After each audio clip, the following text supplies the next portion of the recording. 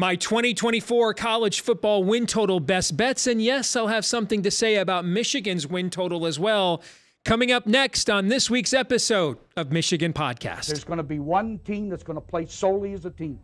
No man is more important than the team. No coach is more important than the team. The team, the team, the team. Looks deep for Anthony Carter. Waits for it. Hit. Caught. Hey, they said you can't beat Ohio State. Now what? Brady gets terrific. Throws it, and a touchdown, Knight again. Schultz just before Brazil got him, and a leaping interception by Woodson. Harbaugh back to throw over the middle, caught by Collier at the 5 on his feet. Touchdown, Michigan. On its way. It's good. He's 5'7", 179 pounds, a junior at Michigan. But Jamie Morris packs a wallop, and he delivers for Bo Schembechler. And here's your first play. Pressure coming. Sack. It is Glenn Steele, number 81, who fought his way through the traffic. Option. And Robinson calls his own number, and he's going to score. Oh, an easy touchdown for Robinson and Michigan.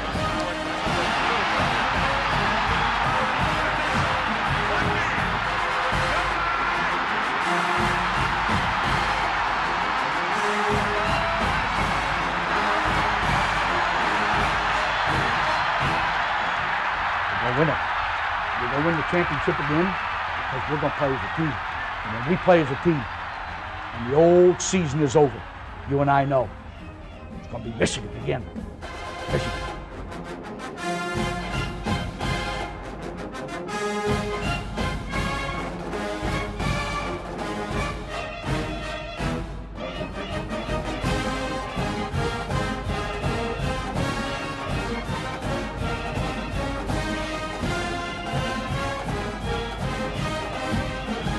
Go Blue, I'm Steve Deace. Welcome to this week's episode of Michigan Podcast, and let's make some money because we have made you some money if you have been supporting us on our Patreon page over the last, 7 years, and we've posted these first there to give our supporters on Patreon the first chance to get these lines before they move, and then you guys get to come in later here in the broader audience, but all time on this show, our college football win total best bets are 37, 17, and 1. That's 68%. We're making you some money here with these win total best bets. I should explain why, by the way. And I think that this is going to become even more true with legalization of sports wagering across the country. What you're seeing is the lines are tighter than ever before because more people are buying in and betting into them than ever before, causing more line movement than ever before. So unless you're doing this professionally and you're sitting there on Sunday morning hammering the openers, okay, and most of us have, jobs and families that don't have time for that and are waiting around until Thursday, Friday, or even, right before games on Saturdays to make plays, those lines have been bet into so many times. They're so tight. The margin there, even a lot of really good professional handicappers I follow, the last couple of years since legalization are having a hard time hitting 54, 55% when they were doing that in their sleep. To use an analogy, it's a little bit like what happened to professional poker when they started letting the internet circuit players get in. And so this is why you'd see guys like Phil Hellmuth throw like tantrums because he's like playing, established in-person poker rules, and you don't sit there and play 7-10 offsuit when someone raises the pre-flop 30% more than the pot. You fold. That's what a pro does. But when you're used to playing internet circuit poker, you just keep going all in every time and you're not playing for real money. Those guys don't necessarily play by the same rules and end up beating guys like Phil Hellmuth with just blind luck on draws, and that causes guys like Phil to throw tantrums. And it got so bad with professional poker players that they eventually just started having to play themselves, and made for TV professional events because they kept getting destroyed by amateurs who just played by different rules. And that's similar to what's happened with wagering on games in college football and in the NFL the last few years since legalization. The lines are always tight, but even tighter than before because so many more people are betting into them. But when you talk about futures, Well, those markets are much softer. A lot of people can't afford to, or they aren't even disciplined to make a wager in June or July and then wait until December to see if it pays off. Most people don't want to give a casino, an interest-free loan of their own money for 5 months. They want an immediate return.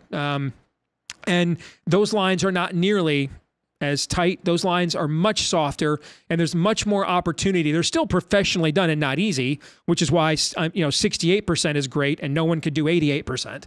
Okay, but there's a much higher variance in the softer lines in the futures markets than there are in the game markets. And so that's one of the reasons why I think we've been so successful with those future markets and getting out ahead of the market before the lines move closer to kickoff to the season. So with that, here are the 8 win total best bets that I have for 2024. I'm going to start with BYU, who was on this list a year ago on the over, and it got over barely, but it did. This year, I'm under 5. Some of the places you're going to go have it at 4.5. I'd be under at 4.5. I think they have the absolute worst offense returning in the Big 12. And in an offensive-driven league, I think that matters quite a bit.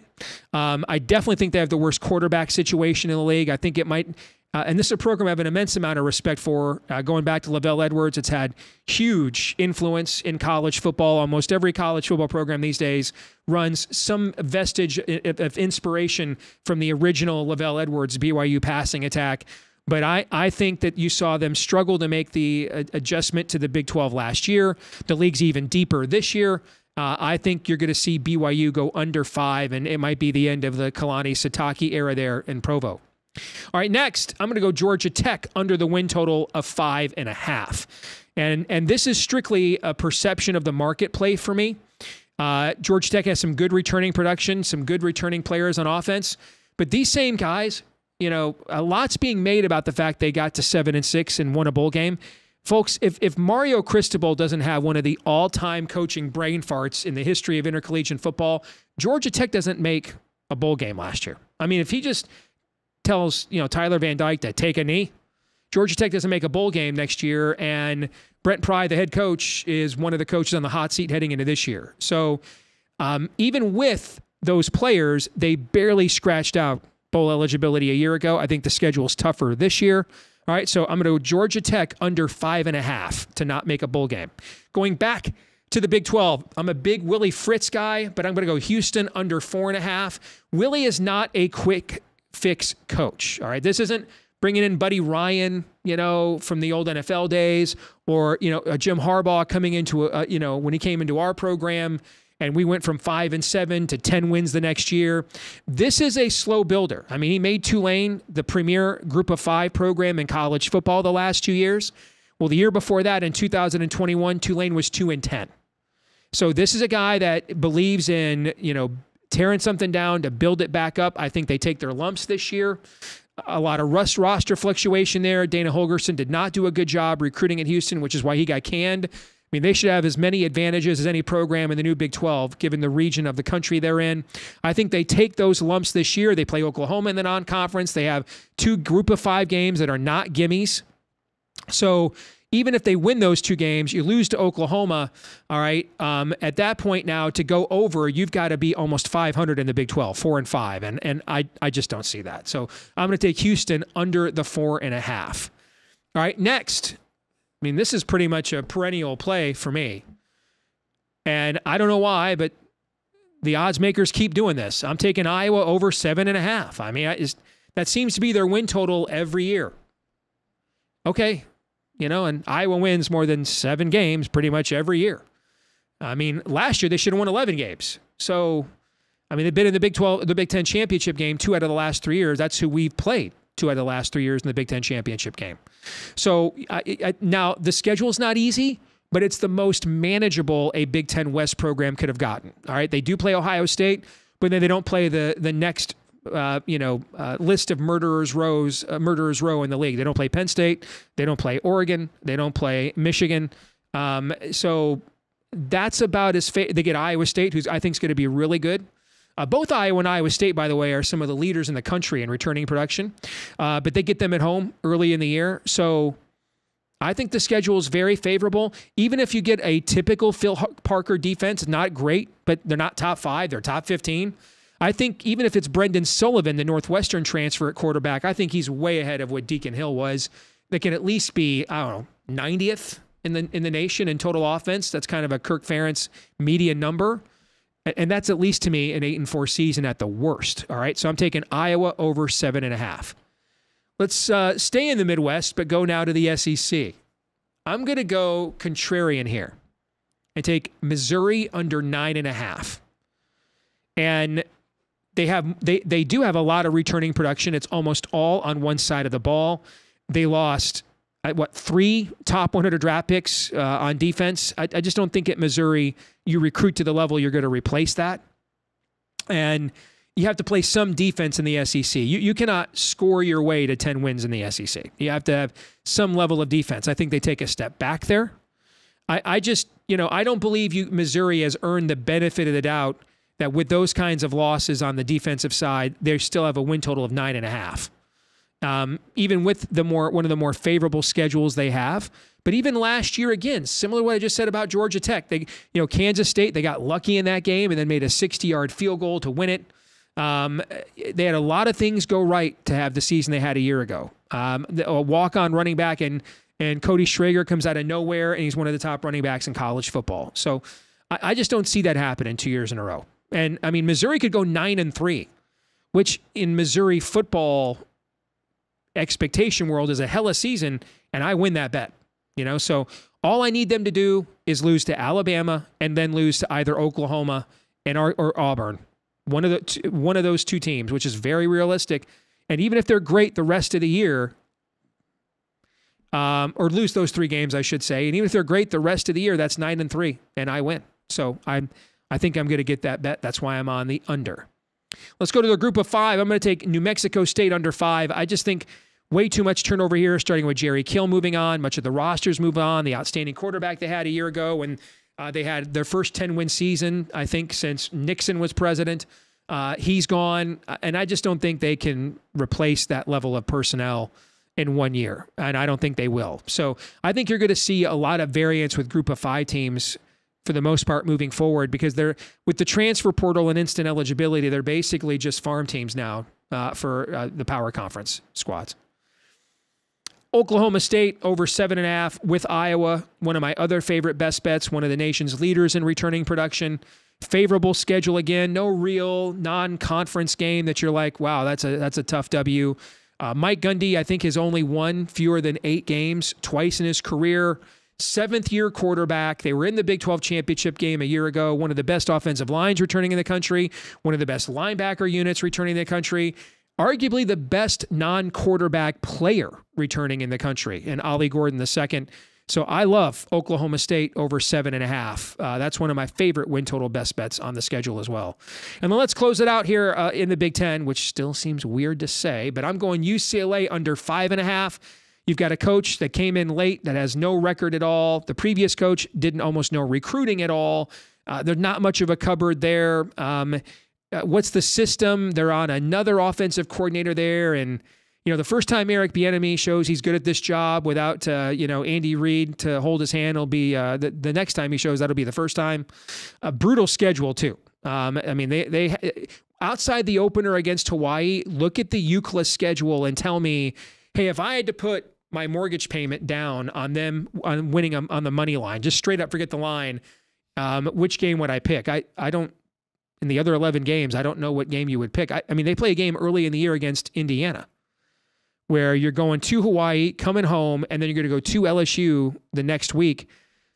I don't know, man. I think UCLA is picked the wrong time to pick a coach with no track record or resume, given the league they're about to enter into. So I think it'll be a very difficult year for the Bruins.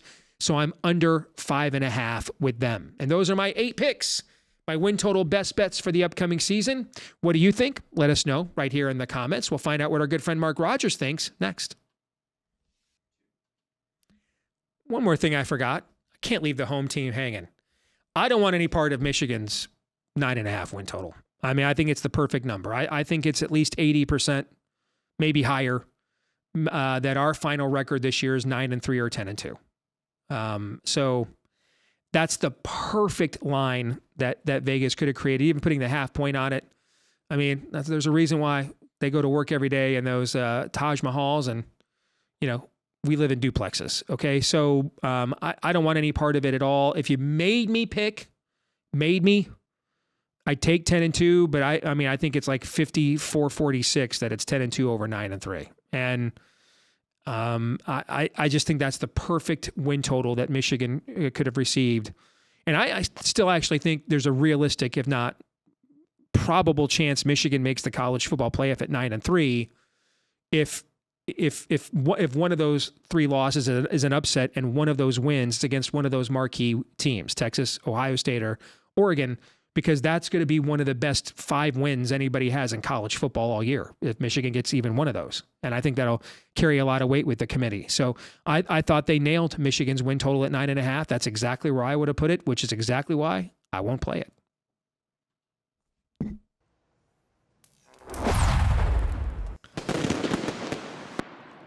Well, let's get a second opinion from, he's deteriorating fast with every Michigan win. He is barely hanging on, and we dig that about him. He is the last of the reasonable bucknuts, but reason is slim and none, and it's back through the buffet line. Mark Rogers, how are you, brother? Reason just typically goes past 3 years, though. That reasonable people typically can count past 3, and that's been my big disappointment among Michigan fans, that we're talking about one of the extraordinary higher education institutions in the world, the University of Michigan, and these folks can't count past 3. Well, apparently your university doesn't know what date last year's game was played because it didn't actually post the score of the game for like 8 months, Mark. 8 months is how long it took him to post the score. So anyway, Mark's got a great channel you want to check out, especially during the offseason. So much great news with correspondents covering teams all over the country, the voice of college football right here on YouTube. And then during the season, Mark's games picks, man, are cash money, homie. All right, so his games picks are outstanding. One of the best documented records I have seen out there, and I follow this stuff. Now, my specialty is more of futures markets, and that's where I've done very well the last few years. Winning bets like Utah 10-1 to win the Pac-12, for example. I mentioned at the top of the show, all time, my win total best bets on this show are 37, 17, and 1, all right, which is 68%. That's pretty good. And I've laid out what are my win total best bets for this season so far. I may add 1 or 2 more that I'm kind of leaning towards, or one way or the other. We shall see. But this is also, Mark, I should note, the latest I've ever come out with a batch of win total best bets. Usually they come out around the end of May. But there's just, with the unsettling of rosters nowadays via the transfer portal and everything else, I just didn't have enough of a look yet at various rosters to make that kind of call. So we just came out with these a little more than a week ago, first on our Patreon page to give our supporters an exclusive look. But now we're going to give the rest of the audience a look. I ran through the picks I have so far this year and why. So I'll start with what you think now. I mean, what stood out to you, both good and bad? Well, Steve, I got to say, based on those numbers, and that is about the record that I would have expected to hear out of your mouth, is that I'm just honored and pleased to be on the show, period, because you're beyond question at this point. Who's going to challenge you on any of these selections? And I've got to say, as I looked at these, I would love to come with 1 or 2 where I say, okay, you missed it here, Steve. You just somehow missed it here. What I generally have are selections where I'm neutral, and some other ones I truly like. I think Vegas, based on this sample, is done a nice job this offseason for the most part in making it difficult on guys like you to find the place. Now, before we dive into the individual teams, I want to remind some people out there that may watch me from time to time that I started to track a statistic a couple years ago because I noticed the preseason magazines are way too conservative in making projections and record predictions. And you noted, recording with me a couple weeks ago, that they have stopped even doing it when you look at Athlons and you look at Phil Steele in terms of making a prediction on records. But that being the case, out of the Power Five, and I've looked at this for 7 or 8 years now, generally about 18 to 22 teams have either a win, increase or decrease of at least 3 games from one season to the other. And I quiz people all the time on this, whether they be media or they be viewers, to say, how many teams do you think generally have that kind of increase or decline from one season to the next? You know, you're talking 9-3 down to 6-6 or something of that range. And that's just power conference teams you're talking about. So that's almost a third of the teams. What are there, 69 if you count Notre Dame, right? We're at 70 if we go with Notre Dame. Yeah, okay. And so the number last season from the 2022 campaign to 2023, 26 last season. So we have to really shake up what our bias is from taking in the previous season or what we think these teams are to, okay, we got to be visionaries here and see who's really going to elevate and who's going to decline. And I think that's a key portion in what you're trying to do here, of course. So starting with BYU, I'll just flat out say that, so you got BYU and Houston on the board. They obviously play, and so one of them's going to win the game. So that kind of goes against at least 1/24 of your equation there. Just thought I would note that. So BYU at under 5, I got to say that I think that they're going to be right on 5 would be my prediction right now, but I would lean 4 and 8. You, of course, have the opportunity to push there. So I think you're in a good place where the odds are in your favor that they're going to go 4 and 8 instead of 6 and 6. And we're talking about schools with BYU, UCF, Houston, and Cincinnati that had a rough transition into the Big 12 last season. Combined 8 and 28 against the Big 12 and got regularly blown out. And so did BYU. Now I'm going to look at Houston as well as an under 4.5. I looked at Phil Steele this afternoon. He's got them ranked as the worst team in the Big 12. They were 2-7 in conference play last year, and they only had one score loss. They got blown out in the rest of the games. They had to win a game on a Hail Mary just to finish 4 and 8. So I think that's a good lean there at 4 and 8 for Houston. They lost to Rice last year. They got to play them again this year. Looking at Georgia Tech, your selection there, Steve, at under 5.5, because how bad they were under Jeff Collins and early in the Brent Key tenure, I think people were impressed by 7 and 6, and they played Georgia well that final regular season game, won a bowl game against UCF to finish at 7 and 6. They were gift wrapped. They were gift wrapped bowl eligibility by one of the dumbest coaching decisions of all time, Mario Cristobal. But yes, I was headed. Yep. That's where I was headed. They were this close to being 5 and 7, and the narrative going from season to season would be completely different about Georgia Tech. Not coming off 7 and 6, coming off 5 and 7 would have been much different. Can we pause there on Georgia Tech?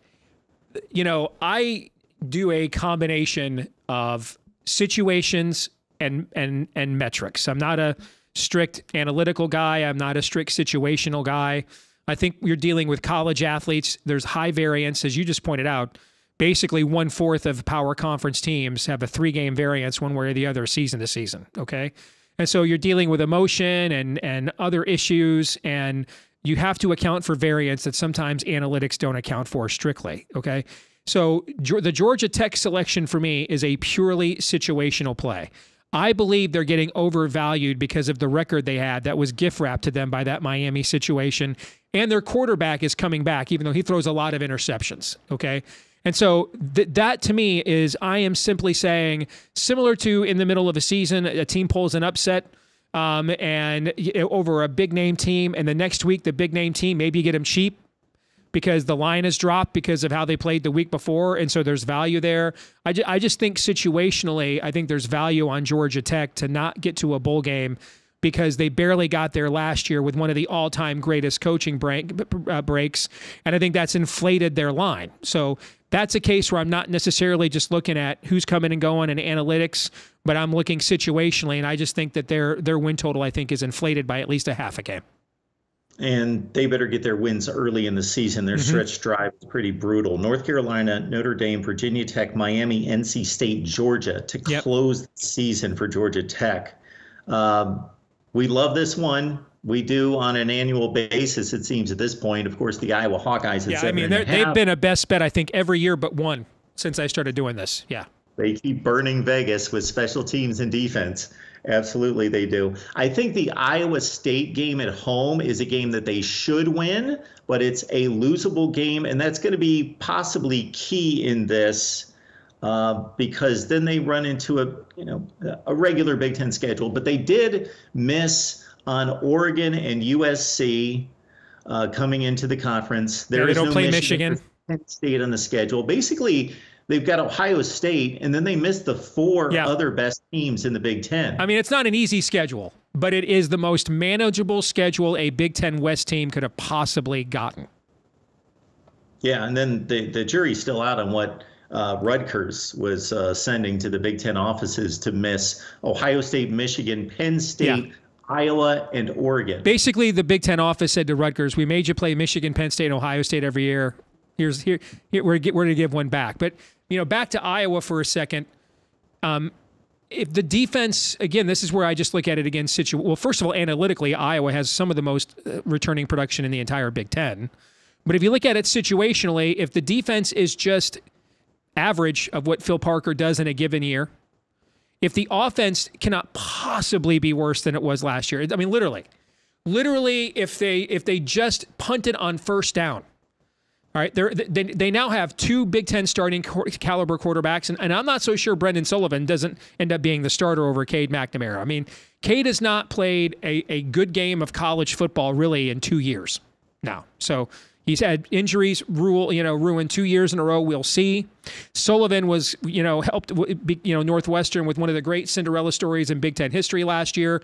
Brendan Sullivan is Bronco Nagurski compared to Deacon Hill. Okay, so if defensively, even if they're just at the baseline of what Phil Parker does, and offensively they're like 90th, which has kind of been their median number in the Kirk Ferentz era, I don't see how it's possible they win 2 fewer games they did a year ago, especially when you consider that they actually should have won 11 games a year ago, which had what happened at the end of the Minnesota game. So that win total line from Vegas, if it wasn't the fact that they do this to Iowa every year, I actually would not have picked it for fear that I'm missing something. Like, this is too obvious. You know what I'm saying? They're not this dumb, but they actually are this dumb with Iowa virtually every single year. Their win total is basically 7.5 virtually every single year. It's like Vegas forgets the numbers when it comes to Iowa and says, we're just watching horrible football. Mm-hmm. They're a horrible football team. They're ugly. We can't watch this, and therefore they're not good. Put the quarterback play into this context, Steve. There's not been an Iowa quarterback complete more than 60% of his passes since 2015. Brendan Sullivan has thrown 200 passes as a Big Ten quarterback, and he's at 69%. Yeah. He could improve that quarterback play just by making the simple throws. I agree. If I'm Kirk Ferentz, I'm having an open quarterback competition. I need Cade McNamara to prove to me that he can stand in the pocket and deliver, because I didn't see that even before he got hurt last year, because he got hurt in that very first scrimmage and was never 100%. So I'm giving Brendan Sullivan every opportunity to win that job if I am Kirk Ferentz. Missouri, the darling out of the SEC last season, 11-2, beat my beloved Buckeyes in the Cotton Bowl. They played really ugly football early in the year, barely beat Middle Tennessee and Memphis. Hit a 60-yard field goal to beat Kansas State. Yep. Yes. See, this is again where I'm going against the situation here. Their returning production numbers say you should play the over, and they have one of the, well, it's the SEC, so easier is in quotation marks, okay? But they lost a ton on defense. They have to. They're gonna replace Cody Schrager's production with the two backs they brought in, but he was just kind of an inspirational figure to that team. Defensively, I just don't believe Missouri recruits at a level that you can replace 3 or 4 top 100 NFL draft picks in one cycle. And in that league, man, you're just not going to outscore people week to week to week. And I think games against Auburn and Oklahoma are much tougher than people think. So I think I'm getting an inflated line. You know, I don't even care what the production numbers say. If you're just telling me I get plus money betting against Missouri winning back-to-back double-digit seasons, I'm taking it, just sight unseen. And so that's why I made that pick with Missouri to go against the market. Yeah, 5 NFL draft selections overall on defense, and they go through a stretch of Texas A&M, Auburn, Bama, Oklahoma. If they can navigate that in some way, the final 3 games are easy. They got to go 6-2 in the SEC. That's what they're going to have to do because they're going to win the non-conference games because they've got nobody there to deal with other than Boston College, and that's not much. I'm going to skip over New Mexico State. I've got no thoughts about them. I don't know. Let's go to Oklahoma State. So you're looking at a team that brings back a 7th-year quarterback, maybe the best running back in the country, and it just announced here in the last day that he's not going to miss any time. One of the best offensive lines in the country, one of the best linebacker units in the country. Yeah. Absolutely. That was another one. And I mean, Mike Gundy's won fewer than 8 games in a season, I think twice his entire career. That's another one that just kind of felt like stealing to me, honestly. You know, I didn't understand that one at all. The non-conference is not tough. They've got Arkansas. That's their big non-conference game. So they win those 3. They only go 5-4 in the Big 12, and they're the winner. Yeah. I will say as a scheduling challenge to a certain extent, if there is one in the Big 12, not to diss the Big 12, but there are no elite programs and teams in the Big 12. They don't have Cincinnati, Arizona State, and Houston, so they miss some of the softies that would be complete gimmies. And it is a muddled, kind of muddied league where there's not much. You throw out the 3 worst and the 3 best, and they're probably in that 3 best quotient.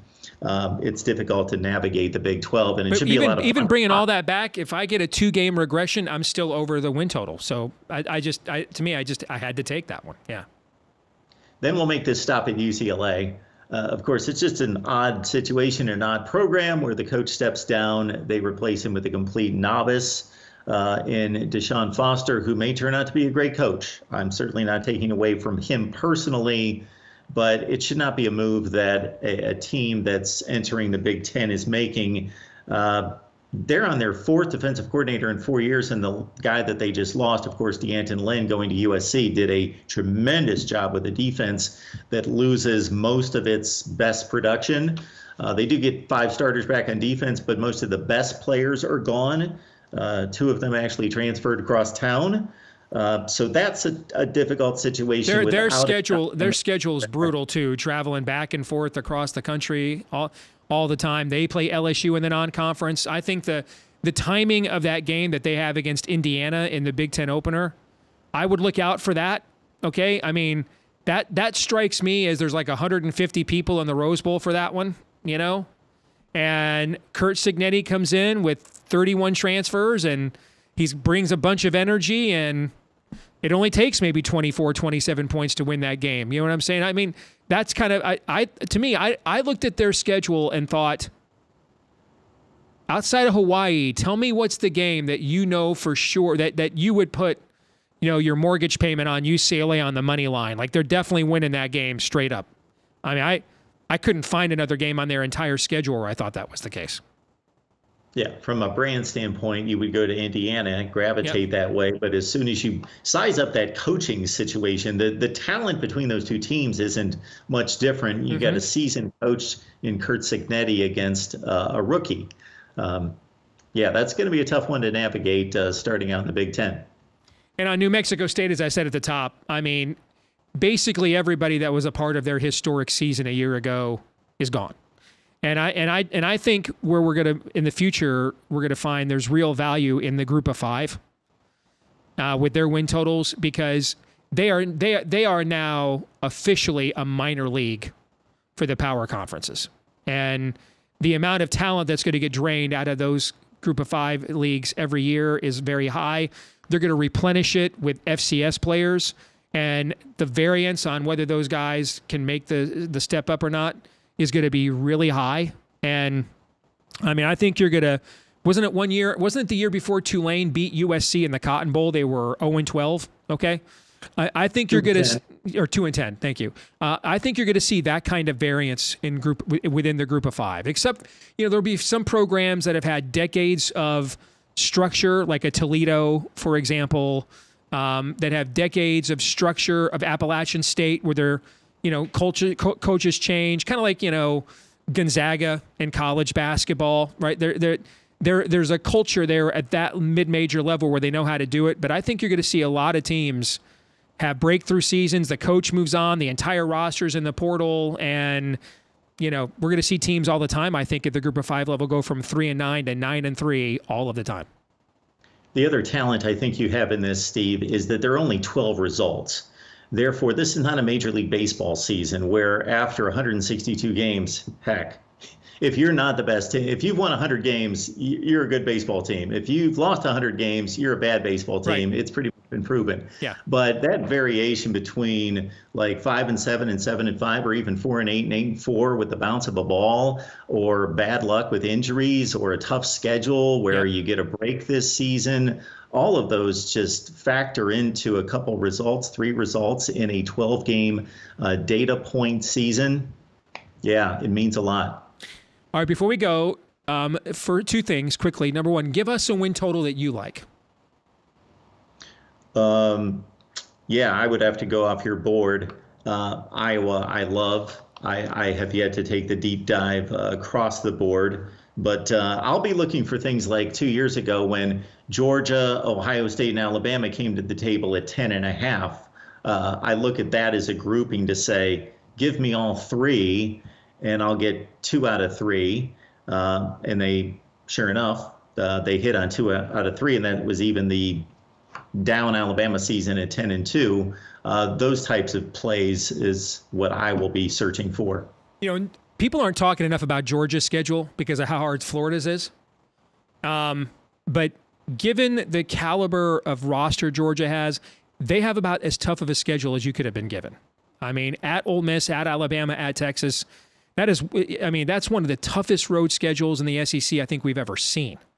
Okay, opening up against Clemson, and it's not Clemson of 5 years ago, but I mean, that's still a top 15 program in the country. They were given a very difficult schedule. I don't know if you've seen the stat that Bill Conley came out that Florida's schedule is so hard that the average top 5 team in his power rankings for this year would average about 9.3 wins against Florida's schedule, a top 5 team. Well, they did the same thing with Georgia's schedule and found that the average top 12 team would average about 3 losses as well against Georgia's schedule. But, they're going to be the unquestioned preseason number 1 team. So before we let you go, then, last thing, all right, Michigan's win total at 9.5. I said at the top of the show, I don't want anything to do with it. It's like the perfect number, okay? And I think 9-3 or 10-2, I'm about 90% sure Michigan's record's going to be one of those 2 things, And so there's just not a lot of variance there. Who knows? It's a weird schedule too because it's got it's not much different than last year's schedule actually, where there was a bunch of teams Michigan could dominate and then like a few headliners. It's just all those games came at the end of the year. So Michigan had like a runway. This year they've still got kind of the same thing. There's 3 teams that can block them and like no one else can. But one of them, they got to play early in the season rather than, kind of building up to it, with the Texas game. So it's a weird schedule where I would say there's at least 8 teams on our schedule that cannot block our defensive front. And we could win that game with 21 points. The other 3 teams can at least get a stalemate. So we're going to need more points. And those are the games I'm not sure about, with where the offense is right now. So I don't want anything to do with our win total at all. But what do you think? Well, I don't necessarily understand the perceived tier system in the Big Ten where it's Ohio State and Oregon, then it's, I guess, Michigan, maybe Penn State's with them, and then on down the line, because that doesn't seem to go in line with the rankings. The rankings that everyone's coming out with has Michigan anywhere from about 6 to 10 in the country, and only 2 or 3 spots behind Oregon and maybe even Ohio State in the rankings. I think that if I'm going to lean one way or the other, I would have told you earlier in the offseason that I would lean that 9.5 toward the under at 9-3. But now I tend to lean more 10-2 because I don't see any game as a sure loss. And I am getting more and more confident about a win against Texas at the Big House. I do think that USC is a bit of a threat. Although I think Michigan's just going to pound them into submission between the tackles and just wear them down, and that's going to be difficult for USC to overcome. And I don't see anything close on Michigan's schedule to what I was looking at here in the last couple of days with USC, where USC just plays a gauntlet of games that doesn't overwhelm anyone. Like, you're not going to look at it and just be, oh, that's brutal. But it's just Wisconsin. Yeah, there's very few gimmies. Yeah. Minnesota. Yeah. Rutgers. They're all teams that could beat USC week after week after week after week that could wear them down and hit them with a couple losses. And Michigan, it's very much a traditional Big Ten schedule from the standpoint of mark your calendar, mark your calendar, mark your calendar. There it is. Yeah, that's a good way of putting it. Good stuff, Mark. Appreciate you. Thank you, man. Thanks, Steve. Appreciate it. All right, this week's Twitter poll results, we asked you, who is the greatest Michigan quarterback in the modern era, which I would define as post-World War II and integration? I am fine with J.J. McCarthy being number one. But 78% is obscene. I mean, Jim Harbaugh finished third in the Heisman Trophy balloting, was an All-American, led the nation in pass efficiency his junior year. He's the first Michigan quarterback to ever throw a touchdown pass in the NFL and be drafted in the first round. He's only getting 11%, blows my mind. But even more so, Rick Leach, the Peach, getting 5%. Guys, Rick Leach was also a finalist for the Heisman Trophy. He is the only Michigan quarterback to ever start 3 consecutive Rose Bowls. He was the first Michigan quarterback in the modern era to beat Ohio State 3 times. And he held the NCAA career touchdown record for like 40 years. I first of all, I can't even believe he's not in the College Football Hall of Fame already, but there's no way he should be just at 5%. Number 7, and number 1 in your cotton picking maize and blue hearts, Bob Ufer, should be at higher than 5%, but the people have spoken. That brings us to our feedback of the week, which I'm actually going to throw myself in there if you don't mind, because I want to give a plug to the outstanding work done by Nick Baumgartner and Mark Snyder. I just finished their book, Mountaintop, about the 1997 national championship season. The book is an absolute masterpiece. It brought back so many great memories that I can still remember like it was yesterday, and told me way more about what was going on behind the scenes that I didn't know as well. So bravo to those two. It is a fantastic work. If you've not read it, I would highly recommend it. Mountaintop by Mark Snyder and Nick Baumgartner about the 1997 national champion Wolverines. It's terrific. All right, that'll do it for this week's episode of Michigan Podcast. Don't forget to like, rate, subscribe, share, 5-star review. All those things help us to find more Michigan fans just like you, and we appreciate each and every one of you that do those things for us. You can follow us on Twitter in between episodes as well, at Michigan Podcast there, or X, I'm sorry, that's what it's called now, at Michigan Podcast on X. And that's how you'll stay up to date on what we think all things maize and blue in between episodes. And that's the end of this episode. Until the next time, I'm Steve Deace. Go Blue.